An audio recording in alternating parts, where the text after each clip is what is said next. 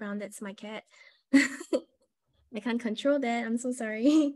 All right. So, all right. So we're gonna start with iPad calligraphy, and I use this program on the iPad called Procreate. It has got this icon here, so it's at the bottom. Okay, and when you open Procreate, you would come to this screen. This is the main screen.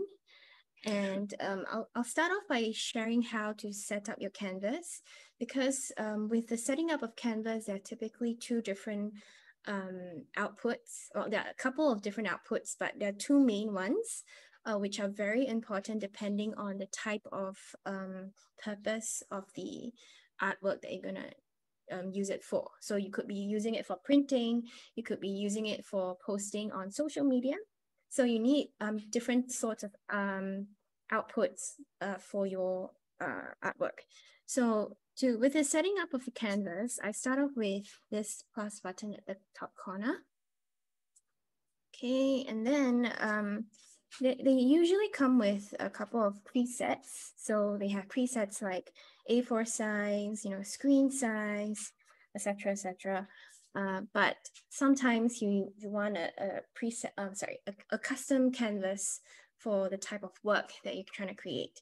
So say, for example, if I'm trying to create an A4 piece today, what I'll do is I'll tap on this little icon, little plus folder icon at the top corner. And then basically you can type in the dimensions. So before I even do that, what I'll do is I start off by looking at the color profile. Okay, and then there will be two different tabs. So CMYK tab and the RGB tab. Okay, so for CMYK tab, it's good for when you're trying to use that artwork for printing. So usually if you need to print your artwork, you're going to use that artwork for Christmas cards printing, you definitely need a CMYK output. If you're just going to post it on social media, you're going to post it on Facebook. It's all this artwork is just going to be a digital artwork. It's not going to be printed. Then RGB is good enough. Okay, so I'm going to use RGB today because I'm going to print this. And then my dimensions, like I said, I'm going to use an A4 size dimension. So I like to work with millimeters. I don't know what sort of, if you work in cm, inches, in your own country, I like to work in millimeters. So let's see, that's 210 and then 297. So this is A4 size. Okay, and then the DPI, yeah, you would want at least a minimum of 300 for a good resolution. And you can see if I have a lower DPI, I can have more layers for my artworks. Okay, I will talk about what layers actually mean. But for now, we're just going to settle with 300. Okay, and we have 57 layers to work with. Okay, so that's about it for now. Okay, so that's setting up the canvas. And now we have a new canvas.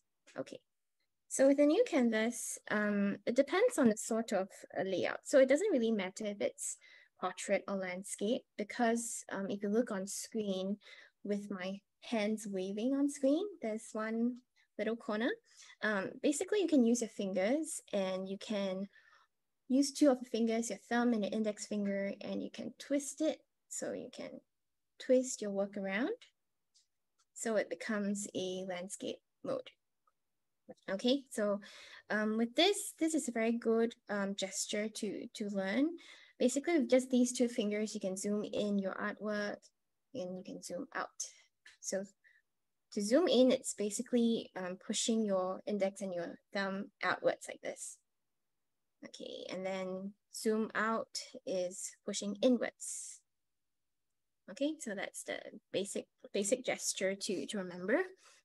Okay, all right. So with this canvas, I'll start off by, going through a couple of important features to go through, because these features would be very, very helpful for us to get started with. The first one is the layers function that we talked about just now. Okay, the layers function is basically here. Okay, you can see the top right hand corner, there's a 2 square icon here on top.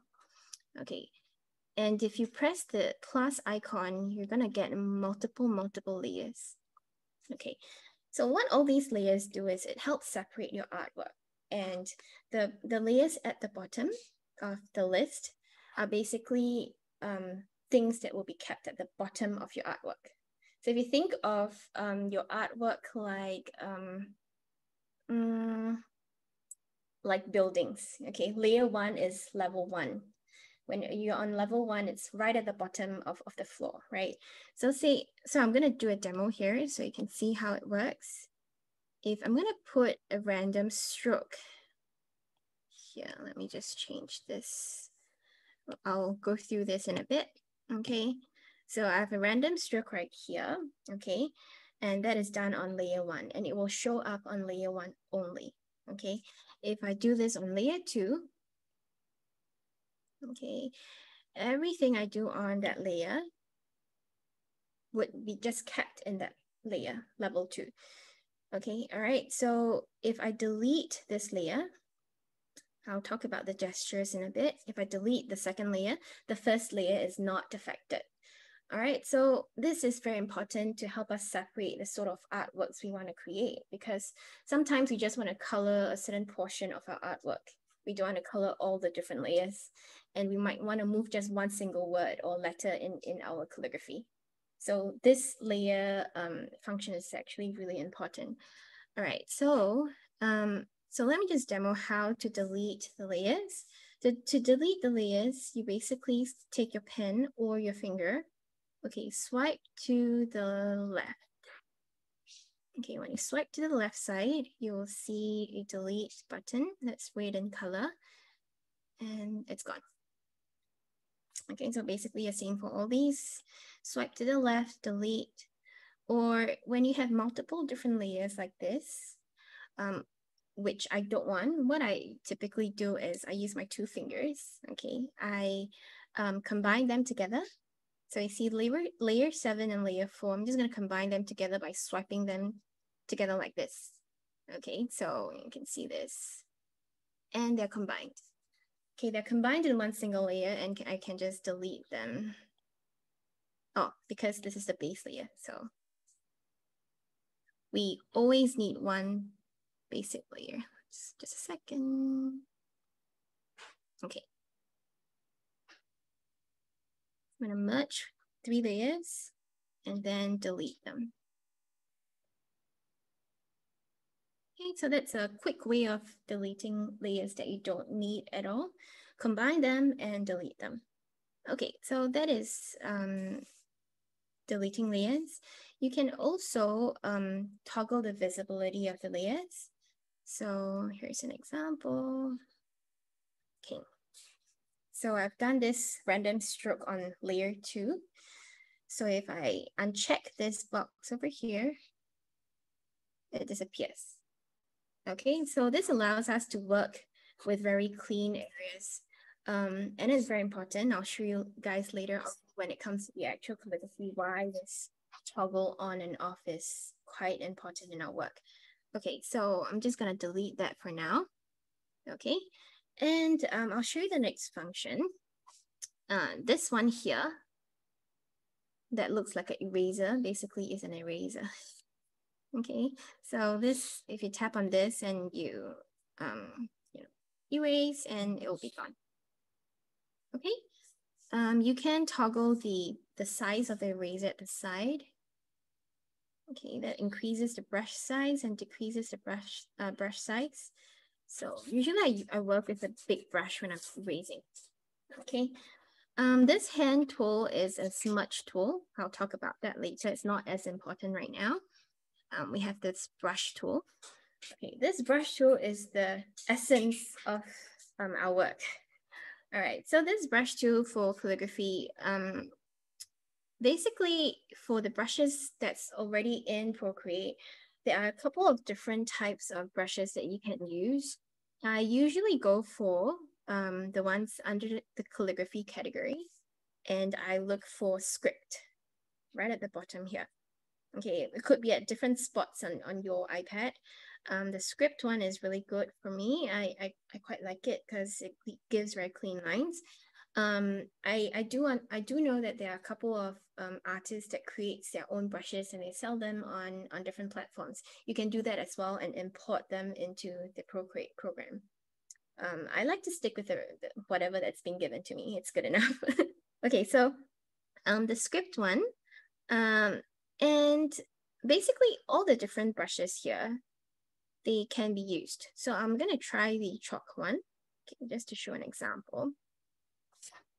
And here you can do thick and thin lines. So just like when you're doing your calligraphy writing, when you press hard on the screen with a pen, if you press hard, it creates a thicker stroke.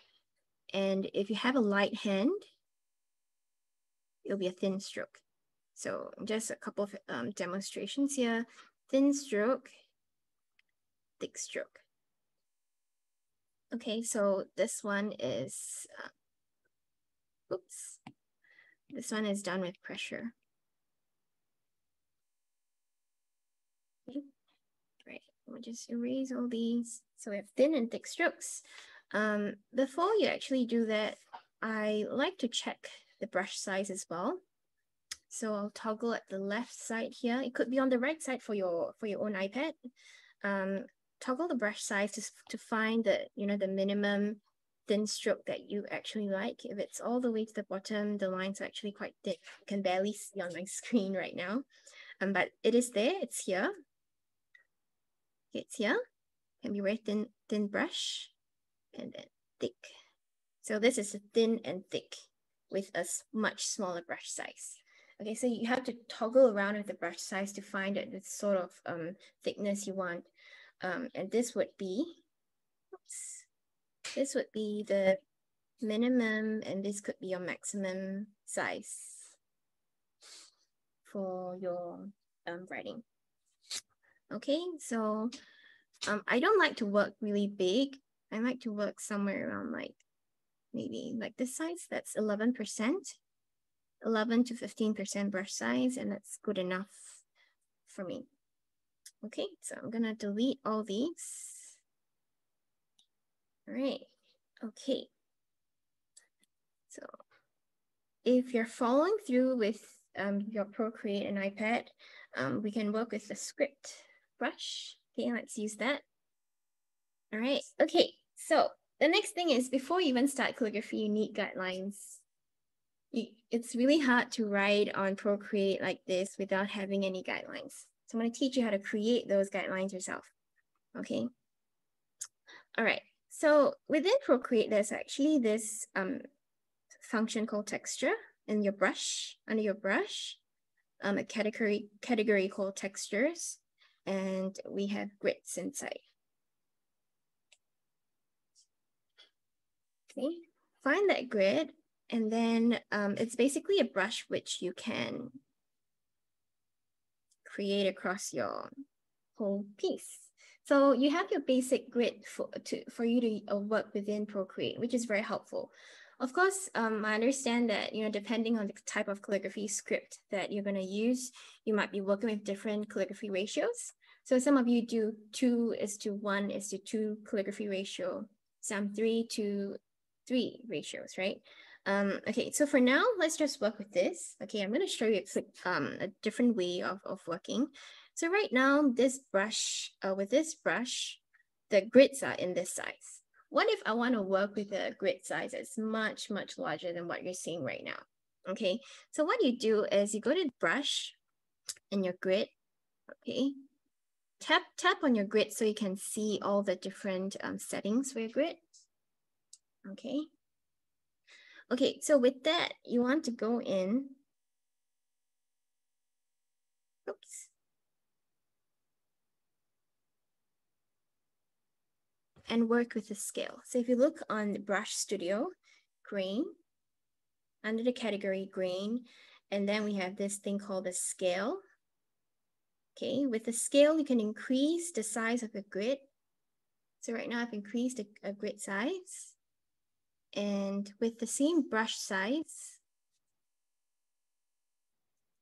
I'm creating a much bigger grid to work with.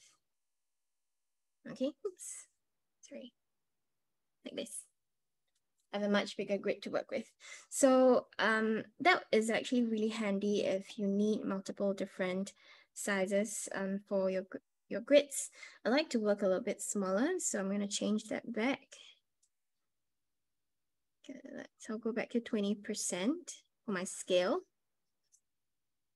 Okay, I'm going to delete this, create a new layer, and then I'll have my base layer for my grid. Okay, the grid is just there to help us with our writing. Okay. All right, so the next thing is to create different types of ratios for our guidelines in Procreate.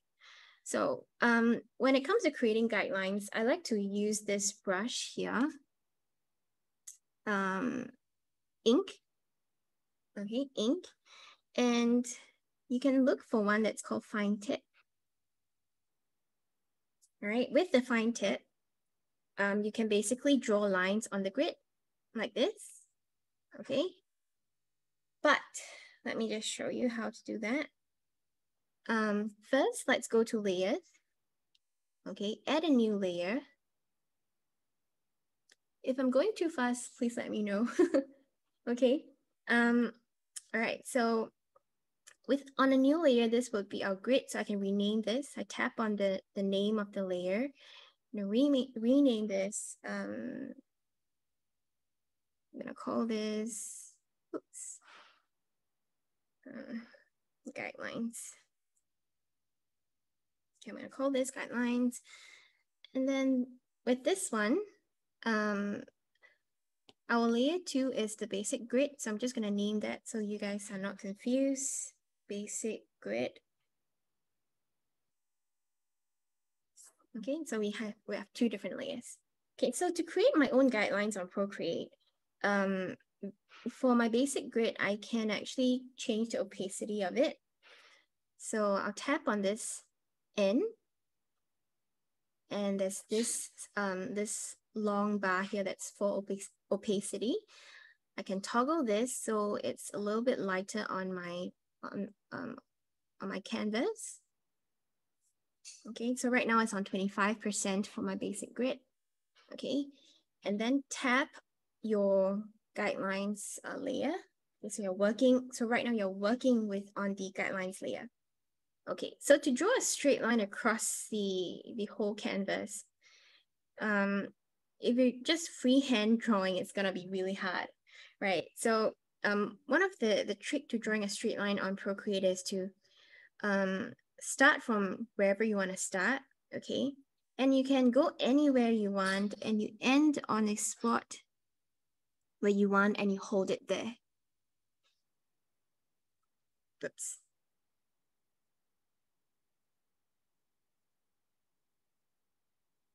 Hold it there, and you have a line there. Okay, so for this one, you want to do it close to the grid line that you have there. That creates a very straight line. Okay, I'm just gonna do it nicely. Okay, so I have my first line there. Okay, and then I'm gonna zoom in a little bit so you can see better. All right, and then I'm gonna do one more. Basically with this, if I want to duplicate the same line, I can just duplicate this like that. So you can go to your layers, swipe to the left, and then duplicate. Okay. Okay, so once you've duplicated the layer, you have a new layer called guidelines as well. So what I do with this is I tap on the this cursor icon at the side. It's called a move tool, and it moves whatever that we're working with, and that creates another straight line for us, which I'm going to place it on the line of the grid. Nichole, there's a question. How to use the new layer without so the old? I'm going to do this another time, one more time. So right now I'm going to create a 2:1:2 guide sheet. Nichole, Nick. Okay, so that's one for the descender. Nichole. And then I'm going to duplicate the guidelines again, swipe to the left, duplicate this, and then press the cursor tool Hello, Nichole. Can you hear me? and use your finger and move the line all the way to 2 boxes above. Somewhere around there.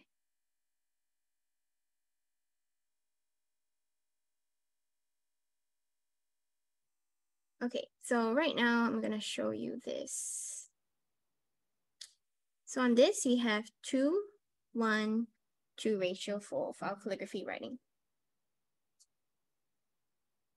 Okay, now you think, why would you want to work on this when you have a grid at the bottom? Okay, this is actually really handy to have because sometimes we're not entirely working on against the grid. You know, the grid is static, it's throughout this whole piece.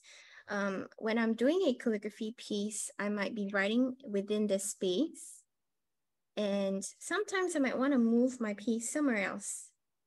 So my guide sheets my guidelines that I've just created can move together with it.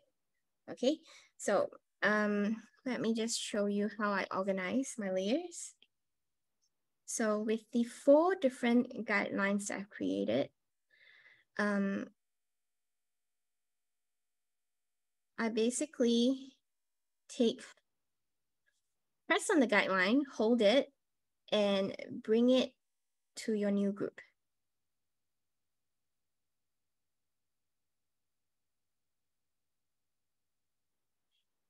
Is anyone confused about that part? Okay, let me just do that again. All right, so tap on the first guideline layer. Okay, hold it and find the second guideline. So right now you can see that there is a blue highlighted box around it. Okay, drop that layer on it. It creates a new group. Okay, so you're gonna do the same thing for the rest. Drag them into the groups. Okay, so right now I have a new group of guidelines like this here, which I can toggle on and off. Okay, I'm gonna rename this as guidelines. Guidelines 2:1:2. Oops.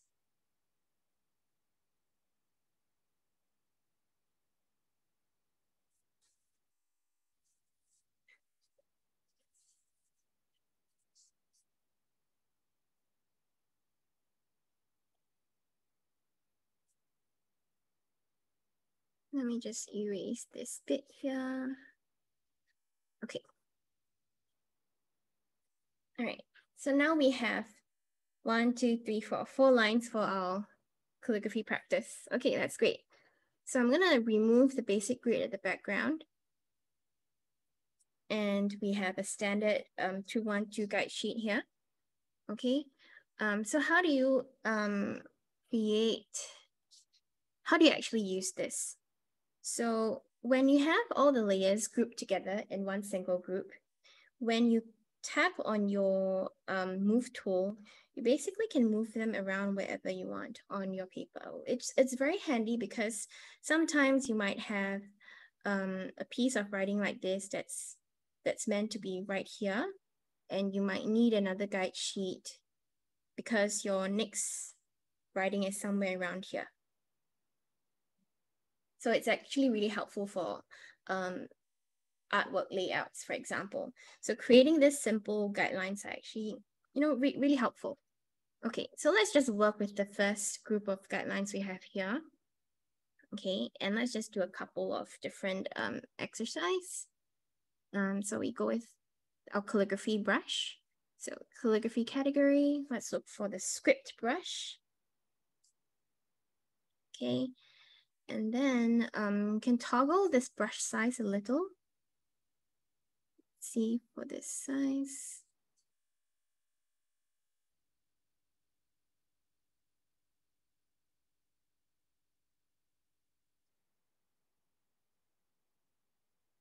Just a moment, let me just try the brush size that's good for this. Okay, all right. So to start with our calligraphy writing, okay, the first thing you need to do is to create a new layer. So you tap on the plus icon and create a new layer. This layer would be our writing layer.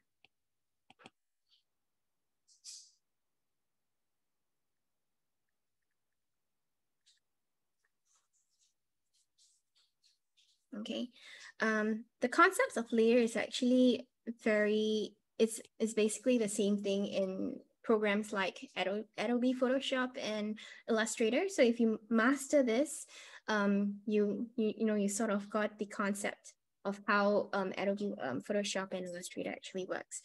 So the writing layer is actually on top. So that means that my writing is, if I write across my guidelines, it's layered on top. Okay, but if I move my writing layer below my guidelines, you can see that the guidelines are showing up. So the guidelines are on top. Okay, so for practice, we try to keep the writing layer on top of our guide sheets. Okay, and then with our script brush, I'm currently on 5% brush size. Okay, and you can toggle around and see which works for you. And when I start with my calligraphy, iPad calligraphy writing, I like to zoom all the way in. I don't like to work in, so small. It really helps to zoom all the way in and work much bigger. Okay, and if you can see the screen where I'm holding my pen, I'm holding it like normal actually. I'm not holding it like my calligraphy pen. Okay, and when I'm moving my fingers, I'm actually placing my palms on my iPad, and I'm moving my fingers quite a bit like this. Okay, so for example, if I'm doing a thin line, I would be going upwards like this.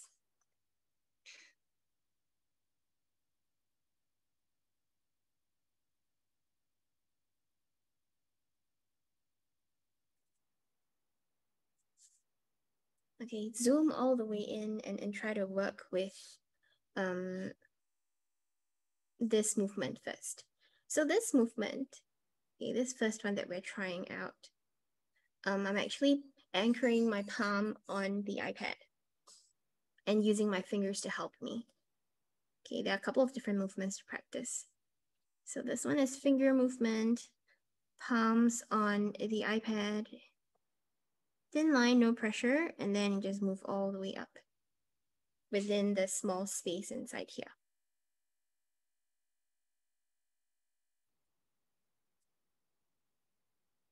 Okay, so this is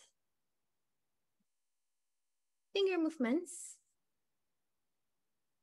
Okay, and then the next one that I use very often in iPad is actually my whole arm movement.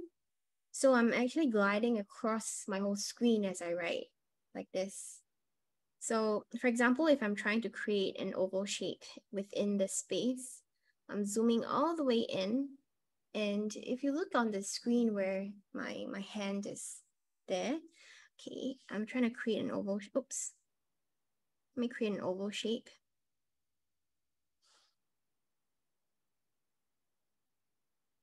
Okay, you can see how my whole palm and hand is actually moving across the screen. I'm not just doing this, okay, because by doing this, you're limiting the spaces that you can work with. So if it helps, you can place your arm on the table and glide. So your anchoring point would be this little muscle here on your arm, okay, and then so this one is the oops oval. Okay, so you would have seen me do this undo stroke.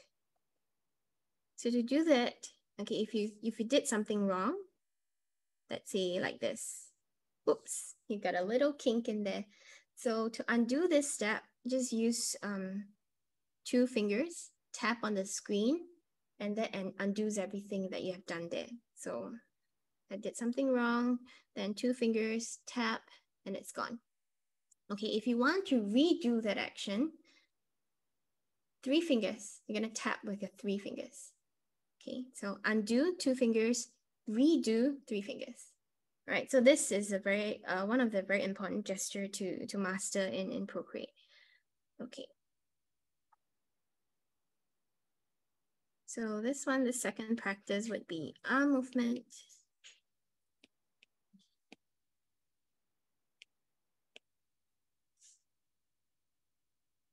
So into your ovals within the space. If you don't have an iPad, then you can use a pointed pen and write on paper. Doesn't help to it's okay to do more pointed pen practice or brush calligraphy practice as well. Okay, so for me, as I'm looking at this, right now as I'm doing this, I feel that my brush size is a little bit too big because the ovals that I like is, typically a little bit thinner than this. So I'm gonna reduce my brush size. I'm gonna zoom in. I'm gonna do my ovals again. Okay, this is more like the oval that I enjoy. Okay, so this is reduce brush size.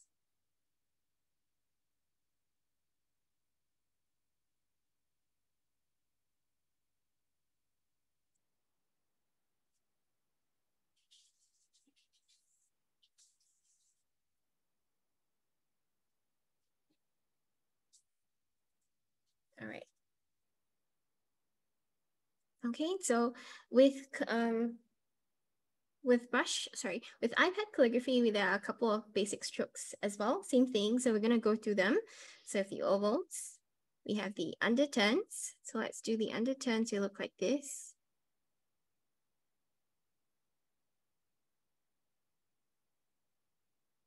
Okay, the underturns look like this.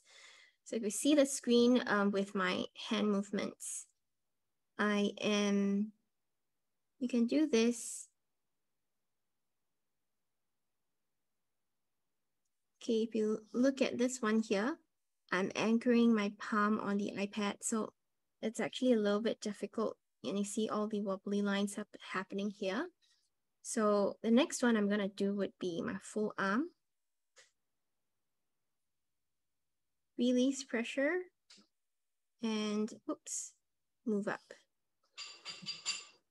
Okay, so the lines are a bit more confident as I'm doing this one here, compared to this, which is a little bit wonky. I think with iPad calligraphy, it boils down to the type of style that you want to do at the end of the day. Say if you're trying to do something that is more like copperplate looking, then of course, these tiny things and details would make a huge difference in the final output of your artwork. But if you're trying to do something more modern calligraphy and you're not too fussed about all these, wobbly lines that much, then that's okay. That's fine. You don't have to be so strict on yourself. Okay.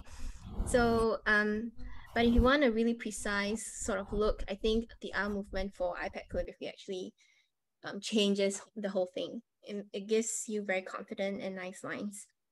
Okay, so next one, we have underturns.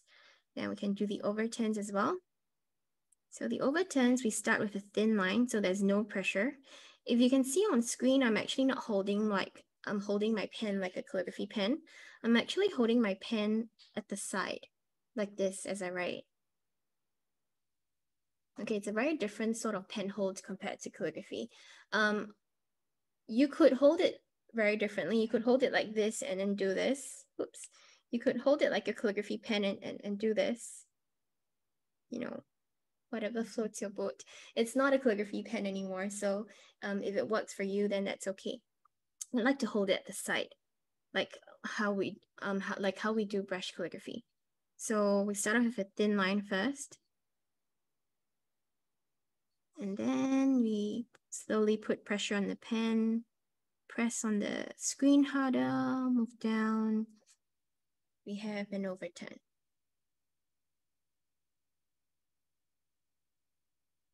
Okay, I'm going to do that again. Thin line, turn, press a bit harder, come down.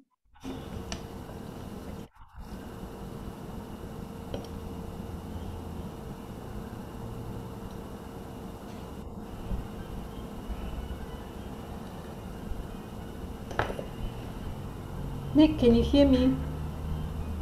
Nicole? Nicole? Let me just write some notes down. So this is under 10.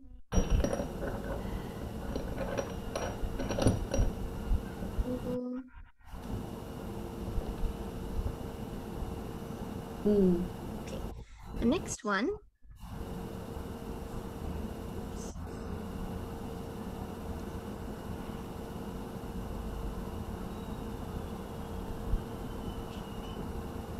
The next one, we're gonna do the compound curve.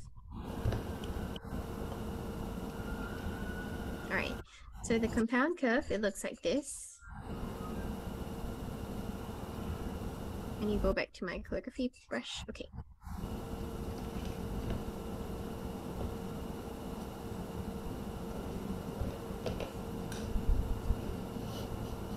Okay, this is how a compound curve looks like. So to do this, you would have to thin line, no pressure on the pen. So just move the pen up, turn, no pressure. And then at this point, I start putting pressure as I come down. So press the pen as you come down, release pressure, and then come back up again. Oops. Let me do that with my full arm.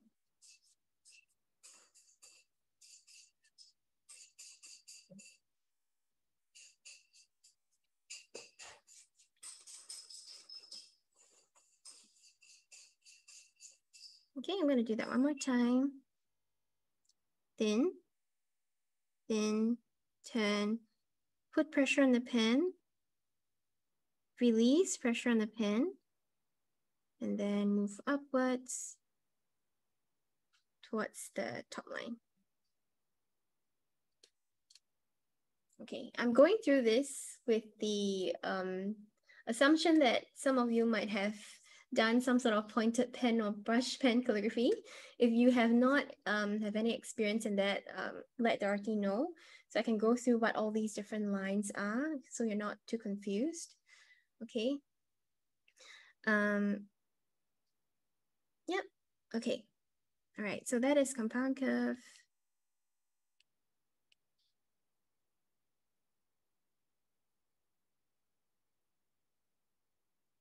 And then we can do the ascender loop, the dreaded ascender loop. So with the ascender loop, there are different, I think there are different looks to it. We can start from this line here. So I'm gonna zoom out a little bit. Okay, so you start from this line here, what we call the waistline, and then create a loop shape, and then turn over. I like to do this with my ascender loops. So I like to do the thin line all the way and turn over, and then I start adding pressure after that. At this point, then I add pressure as I come down. Okay, I'm doing this in multiple different steps, so it's not as smooth. So let me just do one with a full arm pressure. Sorry, full arm movement.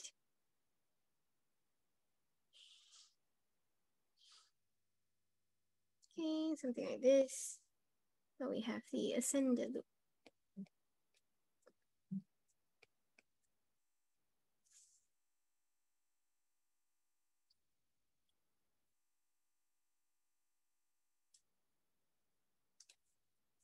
Okay, you can do this multiple times.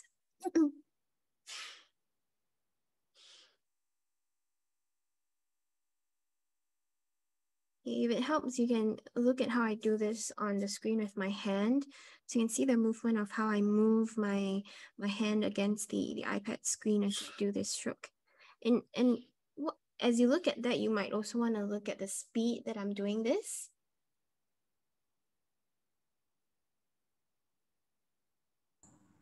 Nichole? Oops. Nichole, can you hear me?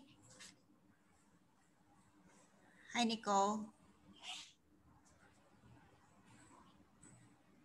Okay, so you're not actually moving that fast. You're not doing this. You know, it's not a 1, 2, done. You're not done yet. Okay, it's pretty much as slow as you would do for calligraphy. Can you hear me, Nichole? I think you cannot hear us. Just a second.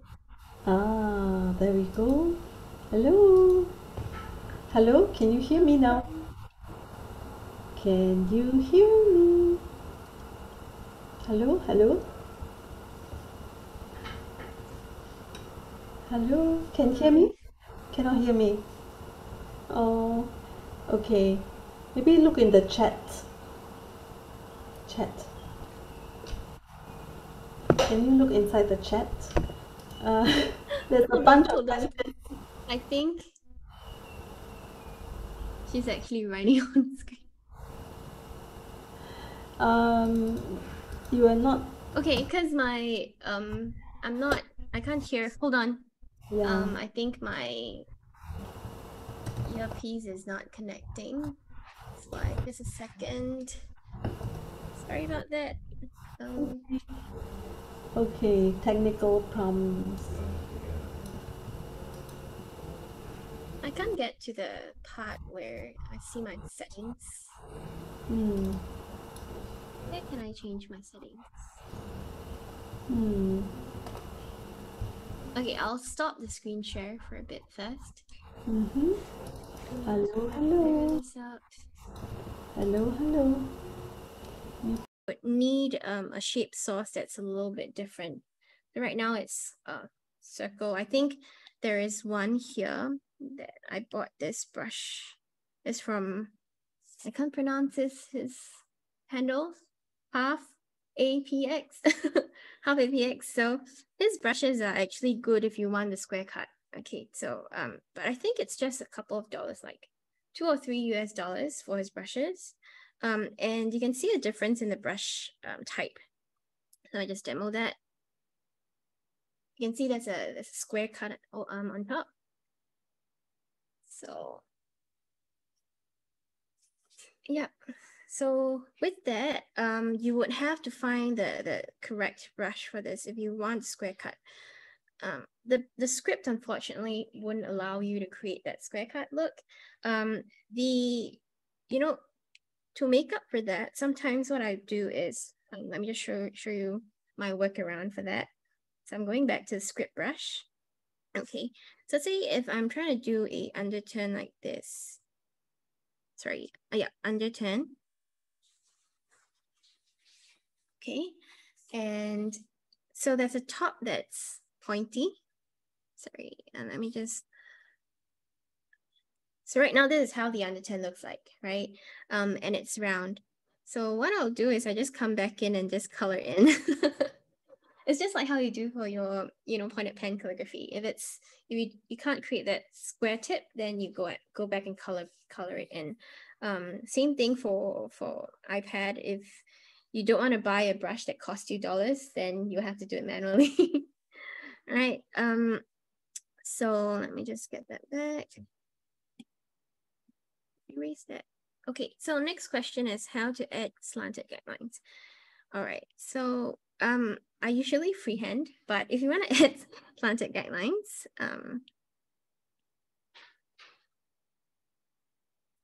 okay. So what I've done here is I have duplicated one of the guidelines that were in our 212 guide sheets. Okay, I've duplicated this. Let me just rename this as slant.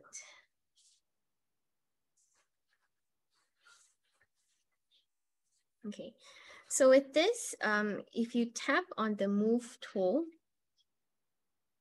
okay, if you tap on the move tool for that layer, and there's this little green thing on top, it allows you to change the rotation of the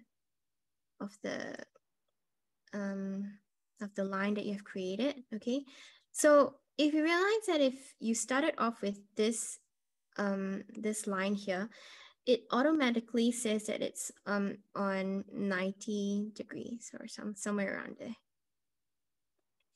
right? So you sort of have to like find that angle that gives you a whatever calligraphy slant that you're looking for. So say for example, this is the baseline. Then this should be say 57-degree angle or whichever calligraphy angle that you're looking for. So you've got to sort of shift the slant to that angle. Let me delete this. Okay, but if you're looking for a general slant and you're not too fussed about the very specific angle that you're working with, then you can just find a random angle that you think more or less look like 57-degree angles or 53-degree angle and work with that. For me, I usually sort of freehand with my iPad calligraphy. If you are very particular about the angle, then you have to do some calculations for your slants. Okay, so just gonna leave it there for this. Another question, Nick. Do you use streamline function? Yes and no. Okay, so the streamline function is actually really good for people that are completely new to the Procreate program. So what the streamline function does is, okay, so this is the standard one. What the streamline function does is if you start with a thin and thick line, it smooths out your lines for you. It looks pretty smooth right now. Okay, I'm going to show you another example of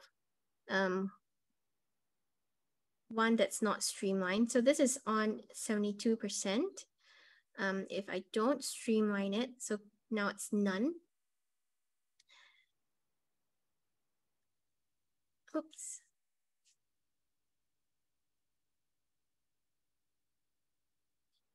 Yeah, I'm intentionally doing this so you can see.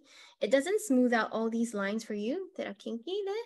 So you see all these like little kinks on top, and even your thick lines have little kinks in there. So you can try that out on your Procreate and see, if you like more control with your writing, or you prefer the system to help you smooth out your lines for you. Generally, I would recommend using Streamline if you're completely new to this program. It really saves you a lot of time, and that's basically the whole unique selling point of this Procreate program. It helps you create really nice strokes without too much effort. But for me, it depends on the type of work that I'm trying to create.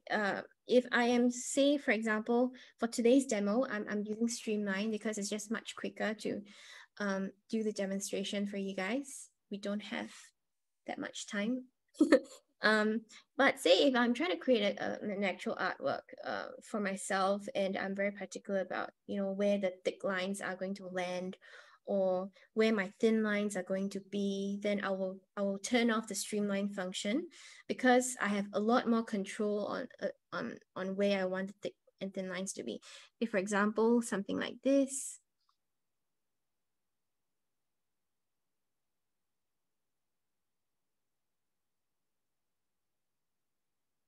I can keep my thick lines at the bottom of the stroke.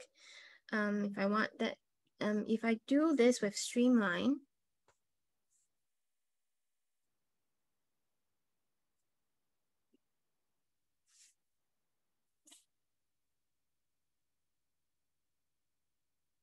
you can see how the lines are smoothing out for me. Okay, so it's really up to you if you want to have more control or not with the program.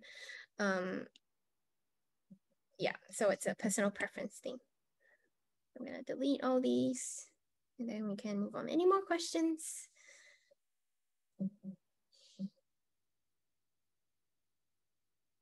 Nothing so far. No, okay. All right, so let me just move on with this bit here. So the ascender loop, then we can go back and continue our descender loops. So, okay, I'm gonna decrease my brush size. Okay, So I'm going to zoom in to work with the descender loop. So we're going to start on the waistline. Press hard to create a thick stroke. Press hard. And as you move down, slowly release the pressure on your screen. Oops. Slowly release the pressure on the screen. And then turn back in and come back up. Oh, I'm not using Streamline for this. Okay, but anyway. Yeah, then you can come back and touch it on the square cuts there. Yeah. Let me turn on the Streamline because that's a lot faster to work with. Oh, it's there. Okay.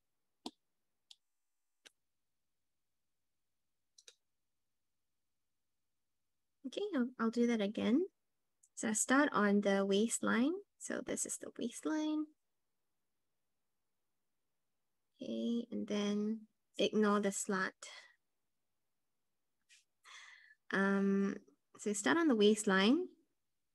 Press on your screen hard. Okay, as you move down. Slowly release pressure as you move down. Loop back up and come back to the baseline. Okay, so you have your descender loops.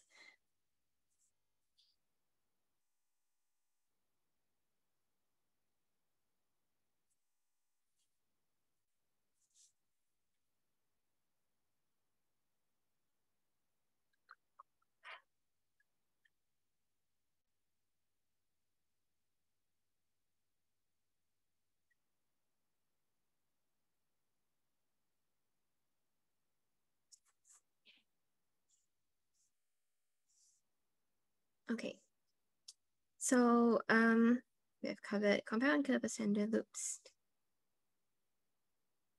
ovals. You can do right curves as well, which is the entry stroke. So the entry stroke would be, it looks like this. It's thin line all the way.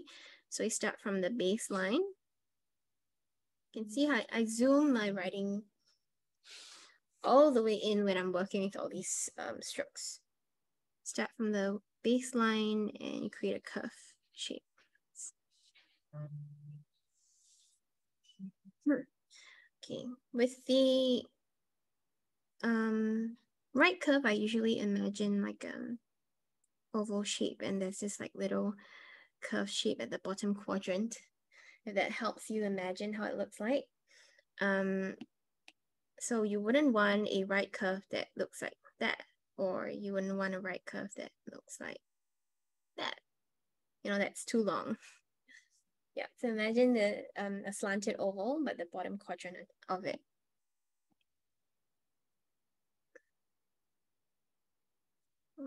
Remove this. Gonna do it one more time. Right curve.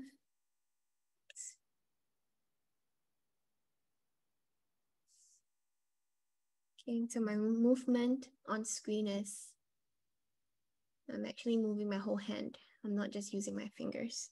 Using your fingers is fine if the distance is small enough. But usually when we're working on Procreate, you realize that we're actually working a lot bigger than we're used to. So having to master that arm movement practice is actually quite beneficial for you to get very nice lines on this digital platform. Okay, so this is an interesting part. So with this, we've done a couple of basic strokes, right? And you know, with calligraphy, the essence of, say, for example, copperplate calligraphy is combining all the basic strokes together for our lowercase letters. For example, if we combined the oval with the underturn, we get a letter A, right? So here is what's interesting. So we have a writing layer here right now, okay? And what you can do is to actually pick out the practices that you have done and combine them together. So what I mean by that is, for example, we have an oval shape here. Okay, I'm gonna use this ribbon tool on top. Sorry, I'm just gonna pull this down a little bit. There's a ribbon icon. this ribbon tool. Okay, it's actually what we call a selection tool. And what I'm going to use is a freehand function here. I'm going to circle this, circle my oval that I've done there. Okay, I'm going to copy and paste. So I have a new layer from this selection I've done there with just that oval that I've done. So it's actually quite interesting. If you've done a full page of ovals and basic strokes, you can sort of select the one that you think is the most perfect looking one and just cut that out and form a new layer from it. Okay, so I have this one here that's called the oval. Oval. And then I'm going to move that out. Okay, so with the move tool, I can move my oval out. And then I'm going to select the underturn here as well. So I'm going to go back to my writing layer, use the ribbon tool, and select the underturn that I want. Okay, and then copy and paste. So that's a bottom bar here. I'm going to copy and paste. Just zoom this out a little bit. Okay, so I have a new layer of underturn. So I'm going to select my underturn and move it up. And I'm trying to form a letter A here. It's a little bit like cheating, but you know, that's the point of Procreate. That's the must, and yeah, that's the wonders of technology. So they have a letter A. Okay, so basically, you know the basics of all the lowercase letters, and you can create very quick ways of recreating your lowercase letters by just combining your basic strokes and seeing how they look like. So you don't necessarily have to do, the letter A on your guide sheet anymore. You can just sort of copy and paste again and again, however much you want. This is only good if you're trying to write, single letters on its own. It's not that helpful if you're trying to do a full word, because when we're doing an actual word, we're taking in account the spacing between the letters, right? So this is only good if you're trying to create just one letter on its own, okay? But it is quite helpful if you want a quick example of how all your different letters should look like based off your basic strokes. Okay, so you can apply the same thing, with this for your modern calligraphy writing, for example. Your ovals would have been maybe something like, oops. Let me just try a different color so we have a bit of contrast. Let's say this. Okay, your ovals would have been maybe like,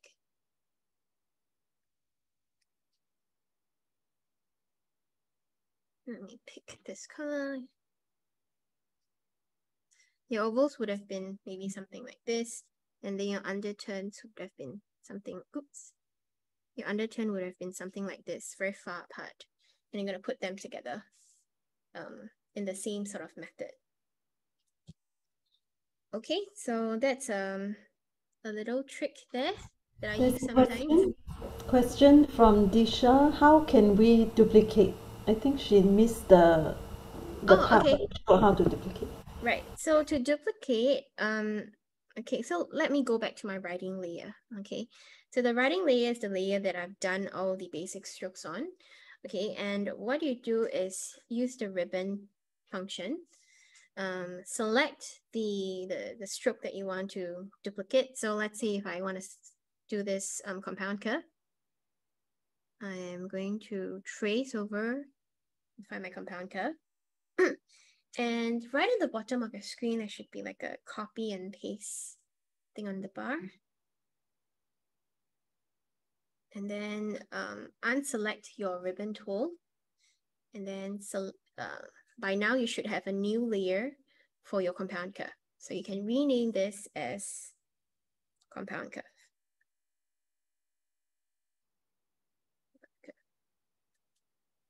Then you can easily move around with the move tool.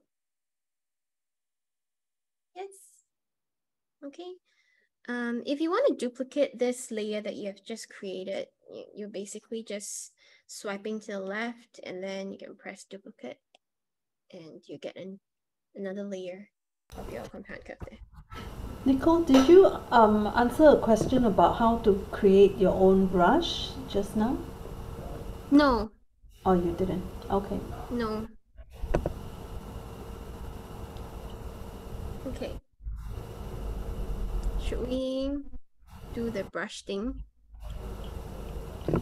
If you want to, or if you have other things to do, you want to do this at the end, also can. Okay, I'll do this at the end. Okay. Yeah. All right. So with this, we've created all the basic strokes. Let me just go to my guidelines here. Okay, my guidelines layer. I'm gonna move my guidelines. I'm gonna hide everything I've done up to this point. Okay, I'm gonna use these guidelines that I have. And the next one I'm gonna do will be much larger than what I did there. So what I can do with this current guidelines that I have is to enlarge it. So if your two fingers, you just zoom out. Same gesture as zooming out. Oops.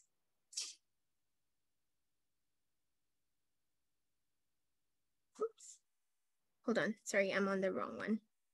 Okay, so make sure your function at the bottom is uniform. And if you're using a pen, actually, you can just hold on to these little points, the blue points here, and you can just, you know, drag your boundaries out so you have a much bigger guidelines to work with. Okay, and the ratio still maintained with this piece that you've done here. Okay, so I'm gonna unselect this move tool. And now I'm working much bigger. So I'm gonna create a new layer to work with. Okay, we have a piece of writing here. Okay, so I'm gonna rename this writing layer 2 so we're not confused.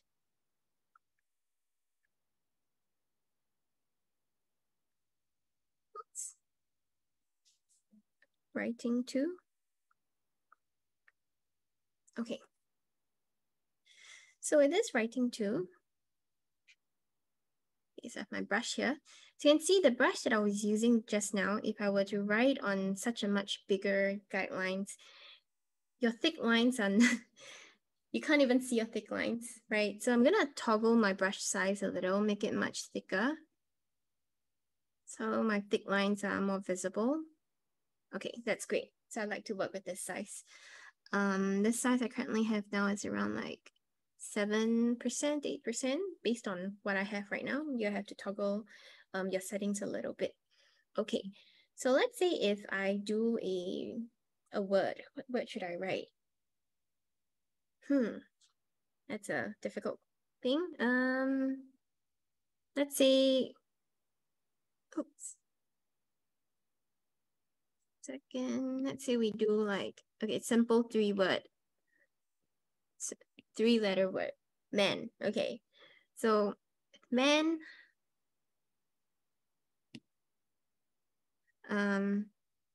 with man, we start with it over 10.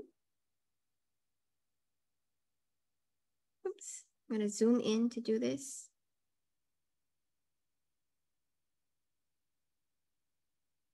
Okay, and then we have another over 10.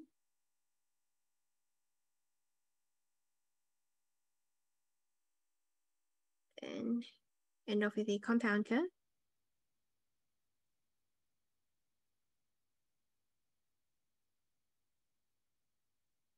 Okay, so we have a letter M there. Okay, so next word is A. So with A, in terms of basic strokes, we're combining a oval with an underturn. Okay, so I'm gonna do an oval shape first. I'm zooming all the way in. I'm gonna do my oval shape. Oops.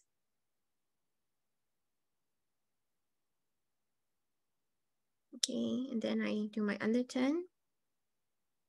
Okay, the next step for A-N connection is underturn, and then your letter N starts with a overturn, right? Why did I choose this letter? Okay. Might be confusing for some of you that have not done any sort of calligraphy before, but okay, let's just do this. All right. So your letter A would look like this. Okay, I'm not doing this calligraphy way. Your letter A will look like this, and your letter N will look like this. Okay, so when you're combining these two letters together, you're basically just putting them together like this. So your AN would be A, underturn, overturn, stop. Okay, and then you do your compound curve. So this is how your AN connection will look like on your iPad. Okay, so I'm gonna do that, replicate this AN on here. Okay, so let me do this again. Start with the oval.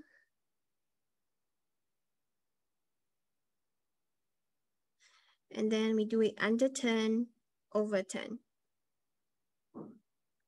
Oops. Underturn, overturn. Okay, so it's the underturn and overturn shape there. And then we end off with a compound curve.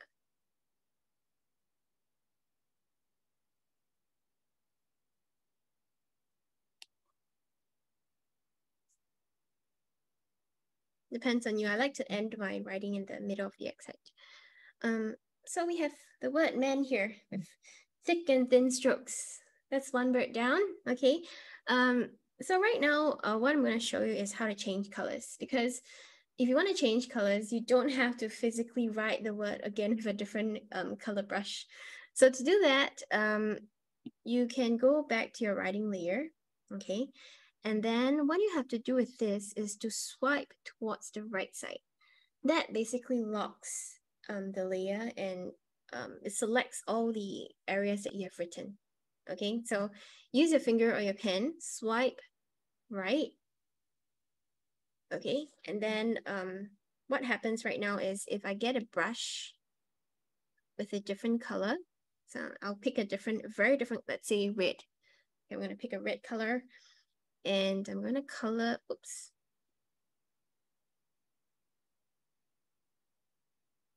Okay, and then, hey, why it's not working?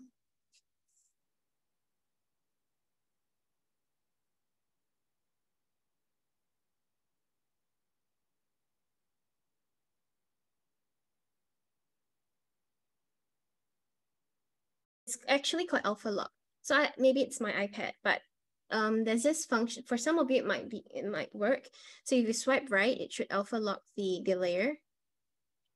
And if I color the red color in, it will just color the spots that you have written. So you don't necessarily have to change color with, you don't have to change a different color to write all over again. You just have to do it alpha lock. So if the right swipe thing isn't working for you, all you have to do is tap on the icon of your layer and then look for this thing called alpha lock. Okay, and make sure it's ticked. And usually when I'm coloring in, I choose a much bigger brush size and I just color in the areas that I want. So let's say I color in here like that. Or let's say we do half. Okay, I'll do halfway like this.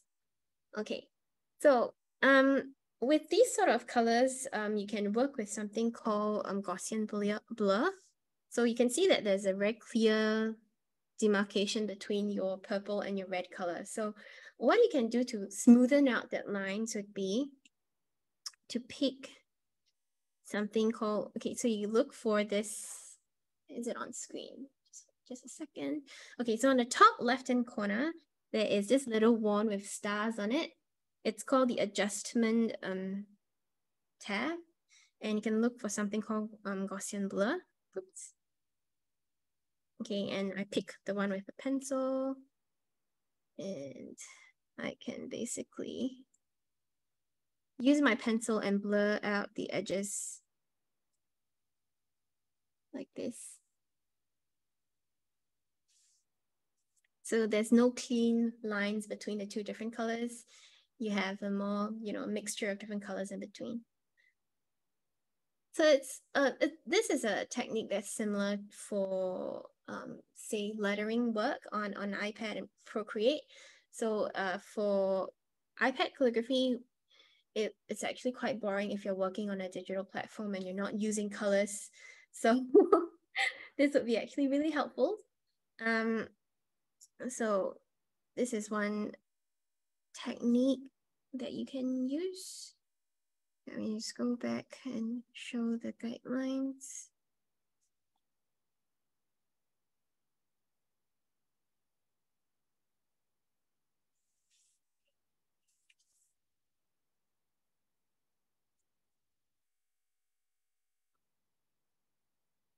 Okay.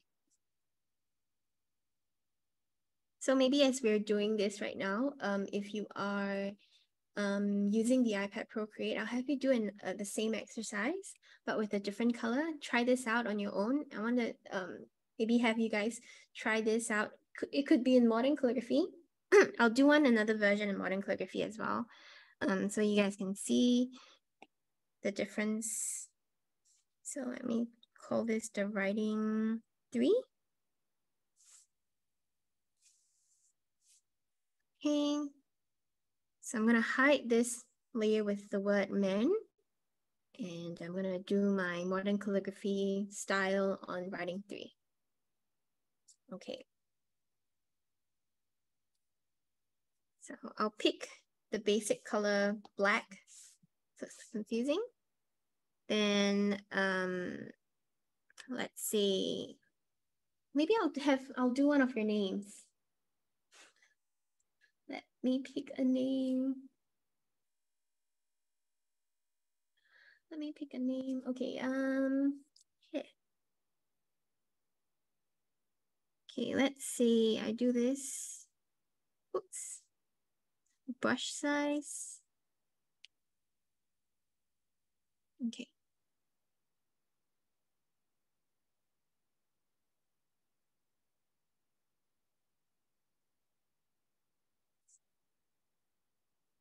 Oh, we're writing much bigger.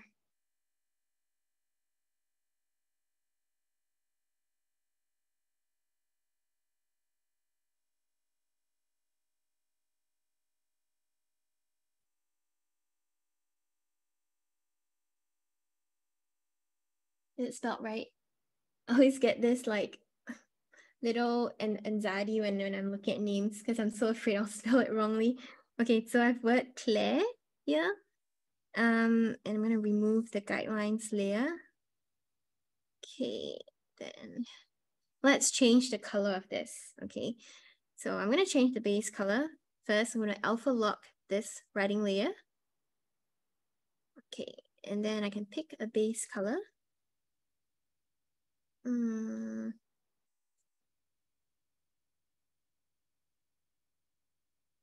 Let's do this one. And I'm coloring in. Let's pick something with more contrast.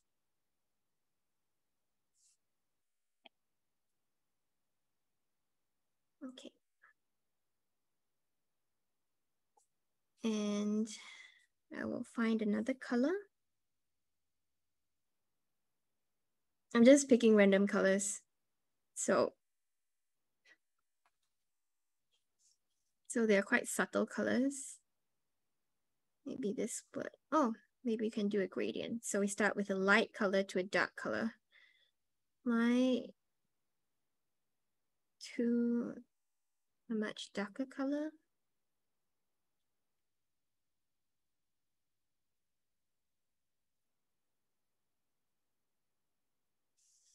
Okay, and then I'm gonna blend them.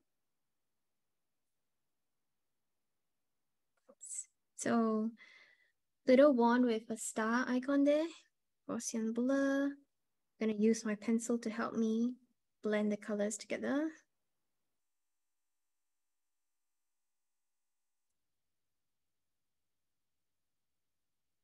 Yep, so that's about it. It's quite subtle, but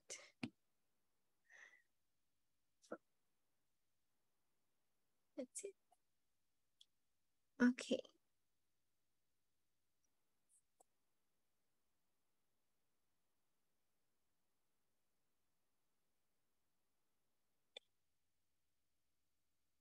Okay, so let me see.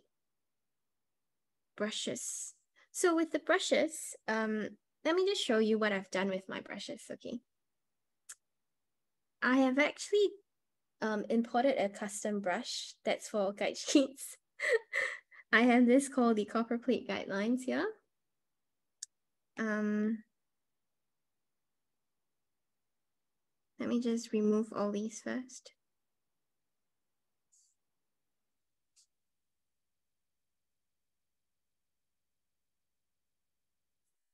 Oh, it's not there anymore. I must have removed it.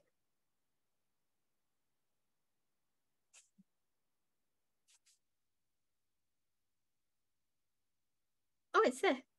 Okay.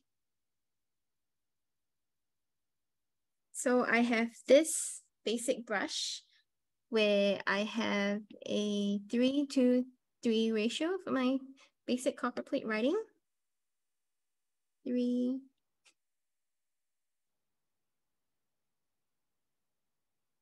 Let's get back to script. So I have 3:3 ratio.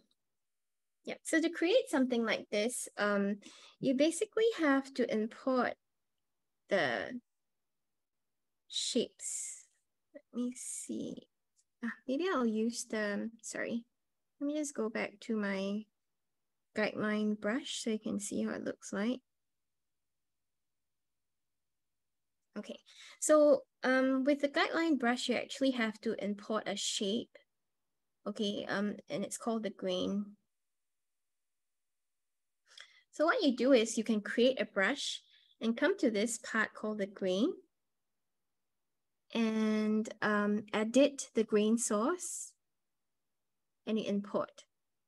So you have to import a photo, you can import a file. So basically anything that you import needs to be whatever that you want to replicate on the iPad. So for me, the most practical way is to create these guide sheets, right?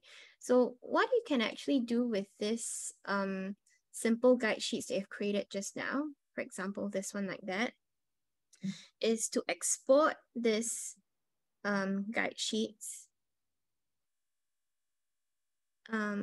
share image into a PNG, export it. So you have an image of your guidelines if that you have created. And then with the brush, when you come back to your grains, edit this source and import your guide sheets or whichever brush shape that you're trying to create. Then that will help you create a different look for your brushes or, you know, brushes that you're trying to work with.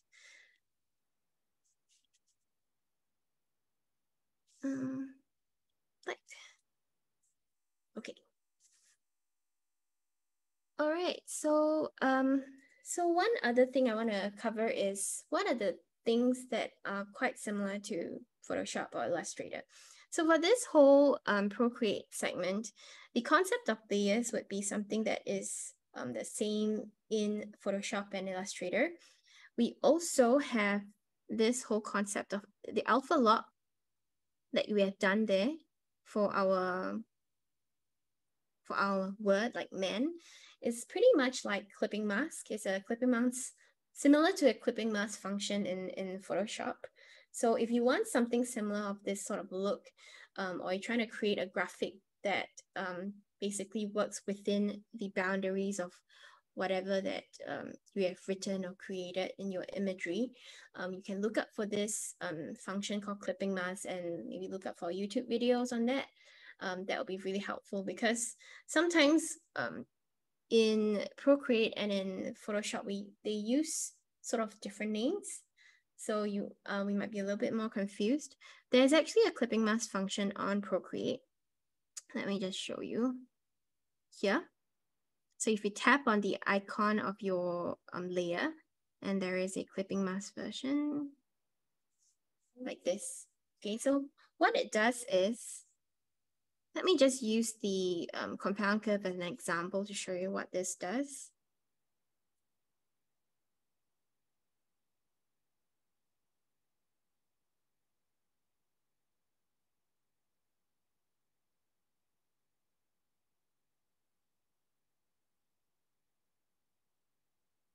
Hold on just a second.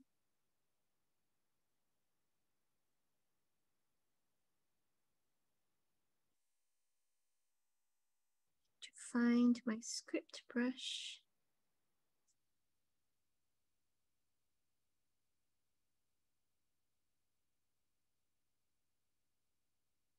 Okay, you can color, you can color your whole background, or you can actually drop color on your layer.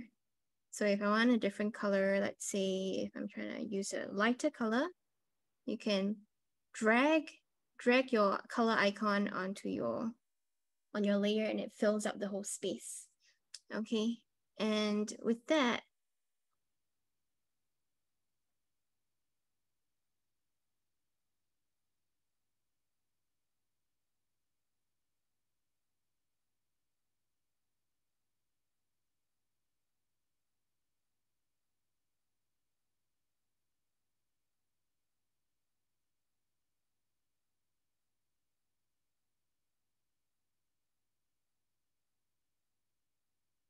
oops,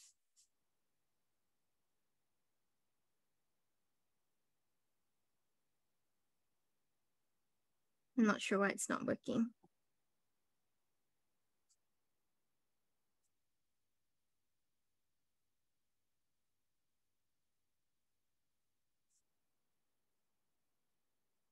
Let me just change a different color so you can see.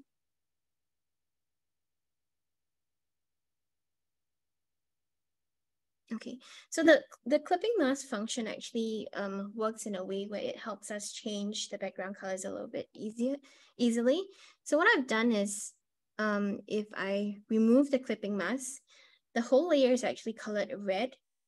Okay, and you got to make sure the colors, or sorry, the bottom layer is the one that you want colored, and the top layer would be the one that you add a clipping mask on.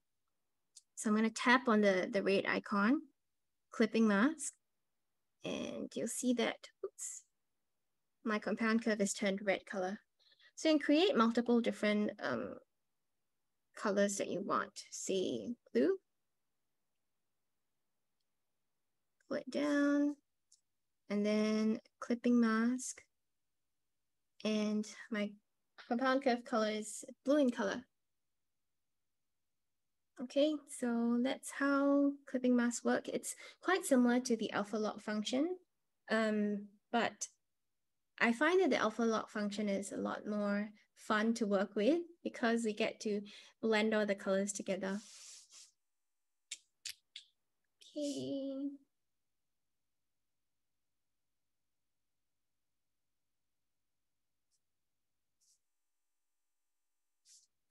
All right.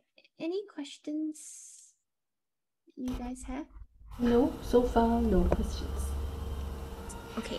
So for the very last bit, I'm going to show you how I apply this iPad calligraphy on my actual projects, because this iPad calligraphy work is actually quite helpful for me whenever I'm doing a mock-up for my projects. So let me show you this one here, which I've done very, very recently.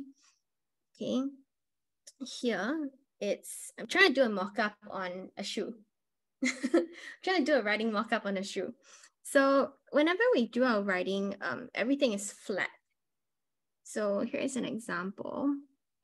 Say if I do a piece of writing here, which is, oops,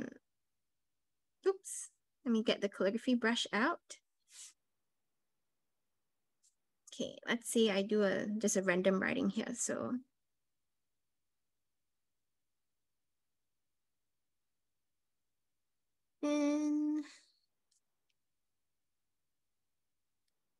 and then what's the next letter should we do? T.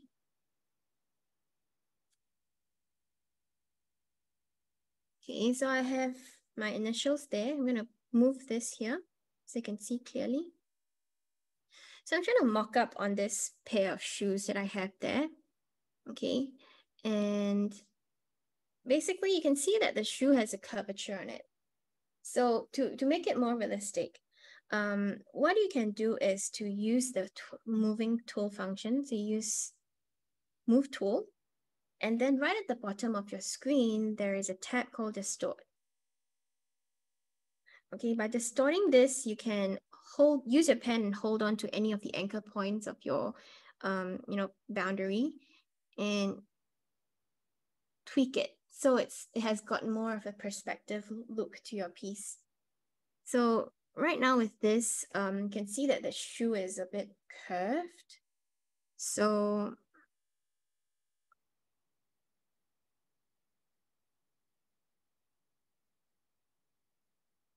let's see if I do it at the side.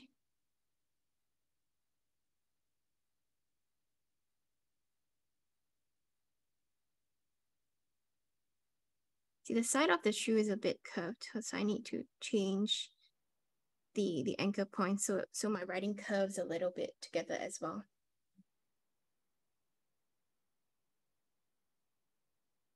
Oh, I just realized my anchor points are not showing up on the sharing screen. But if you look on the screen where my hands are moving, you see that there are little blue points at the corner. Okay, so that's where the anchor points are, and you tweak them. You can see by tweaking them, my name is a little bit more curved. You can make it a little bit more exaggerated as well, depending on the type of surface that you're trying to work with. So this is a very quick way of doing mock-ups on products with your calligraphy writing. Yeah, so let me show you this one. I did this recently as well. So it's a name mock-up on a red packet box. So this person was gonna get married soon, and then so she wanted to see how the writing would look like if I were to do it on her red packet box. So this name that you see here is done in on Procreate, and I've written them directly on it. So because the box is slightly slanted, so I used the distort function to help me sort of tweak the angle of the writing a little bit so it's a little bit more realistic. Yeah. Okay, so that's how you can apply your iPad calligraphy into like actually application. Yes. Okay. I think that's all that I'm gonna cover today. If you have any more questions, can let. Cool. Thanks, Nichole. That's really interesting. A lot of cheating going on. Well, that's Procreate for you. Yeah, I know. But I usually, for me, most of the time I spend, I'd say 70% of my time is more on like paper writing. But the work on Procreate is actually very helpful when I'm trying to do mockups. Because sometimes, for example, I might have clients that come to me and they say, "Oh, I have this cut and only one cut. You cannot mess it up. Show me how it looks like first." So this is where having a Procreate actually is very helpful, because you can do the mock-up digitally and send it over, and they can see before they actually approve. That gives you yeah, so it's a lot easier compared to if they were to see the final look and say, "Hey, this is not what I was expecting." That would be terrible. Yeah. Does anybody have any other questions for Nichole? No, no more questions?